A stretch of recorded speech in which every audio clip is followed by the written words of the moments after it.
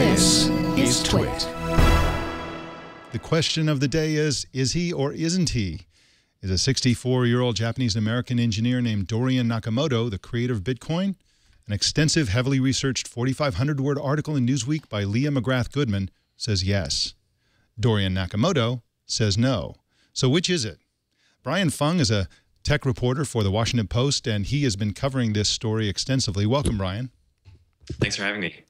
Well, now you've done several stories on this, and they're awesome stories. Were you persuaded initially by the Newsweek article? Well, looking at the way that Nakamoto was responding to the reporter's questions, it definitely did seem fairly convincing in the way that he said, "I'm not associated with that any longer." It definitely seemed like he was connected, at least at one point. But now, in light of a lot of the challenges that have come out in response to the article, it's anyone's guess at this point. Right. Now, what's interesting about this story, and this is a rare moment in stories of this kind, where you have on the one hand, you have a very well-researched article, and it's very well-researched, and some really compelling arguments, some really compelling circumstantial evidence that this is the guy.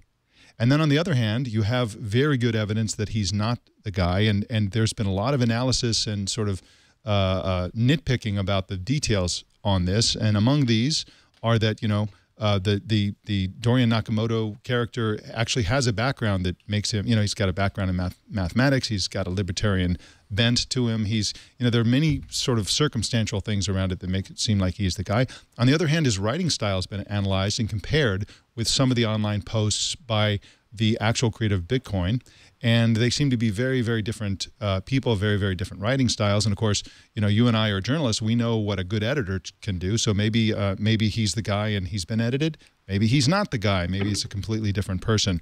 But it certainly is an interesting problem. And I'm sure you've seen the banter within the Bitcoin community. One group of people is saying, this isn't the guy, this isn't the right person, and the other group is saying, it doesn't matter if this is the guy or not, leave him alone. Now, do you feel like the media's coverage of this has been excessive and abusive toward Sakamoto?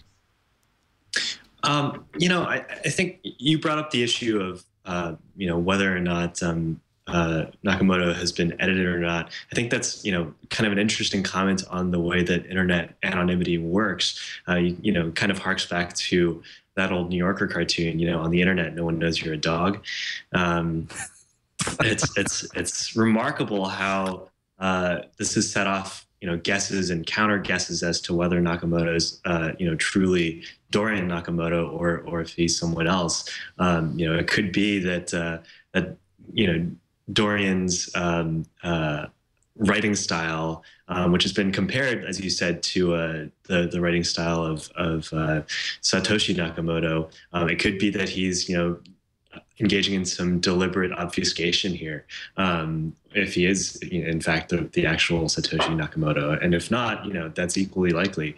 As for, what's happening online with the comments, I think, both categories of commenters are, there's some merit to what they're saying. What the media has done, and in terms of covering the story and engaging in a car chase with Nakamoto, that's been, that would be incredibly disruptive to anyone's life. Sure. Absolutely. At the same time, it's also true that Bitcoin is much more than a single person now. It's a fully distributed network. It's, very hard to trace any transaction that happens with the currency. So, to sort of focus on a single individual, while it's interesting, there are a lot more questions concerning the regulation of the currency and its future that have more to do with it than just him. Certainly. And 8-Bit Steve in the chat room here says, hopefully Mike brings up the mystery response on the P2P Foundation's forum. And what he's referring to is that a post by somebody claiming to be Satoshi Nakamoto appeared on the P2P Foundation's Ning page and said, quote, "I am not Dorian Nakamoto." So there's been a denial by somebody who claims to be the real Satoshi Nakamoto. Meanwhile, Newsweek posted something moments ago saying that they stand by their story and they believe that it's true, that Dorian Nakamoto is in fact the creator of Bitcoin. And so this is getting really interesting. Hey, Mike. Yeah, go ahead, Joe. Yeah, just a couple of thoughts here. What I find so interesting about this is, number one, Newsweek is relevant again, isn't it? How did that happen? Yeah. Certainly interesting there. And it's almost like the media world has been flipped upside down with this story, in that Newsweek's got a great speculative piece here, backed with a lot of interviews, a lot of information. And we're all wondering, is it true? Isn't it true? A lot of work went into the piece, but it's a little chattier. It's something that's really driving a lot of dialogue on the web, without a doubt. And it's almost like now in this upside down world, we're all waiting for someone like a TMZ to go out and actually confirm this story and get additional facts for us. So it's almost like the traditional media turns into the gossip driver, and the disruptive media is going to go out and prove the facts for us at this point. So I love this topsy-turvy world we're in, and I'm curious to see.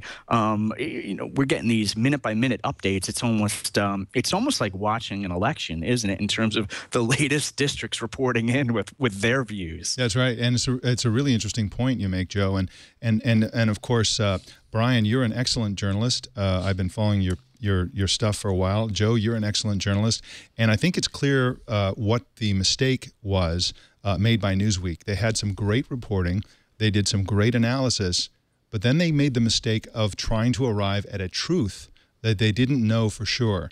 And journalists should be focusing on facts, not truth. You don't take a bunch of facts and say, because we have all these facts, therefore the truth is this. You say, we have all these facts, and you stop there. These are the facts, and this is how it appears, and this is what so-and-so says. But you don't, this article made a huge mistake by coming on strong and saying, this guy is the founder of Bitcoin.